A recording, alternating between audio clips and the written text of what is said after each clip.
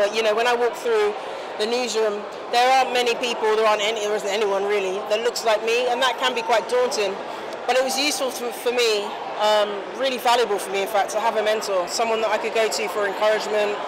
for a confidence boost, or if I just wanted to vent and shout and scream and cry, my mentor was there to help me. And I think that's really important, particularly for minority staff, to have someone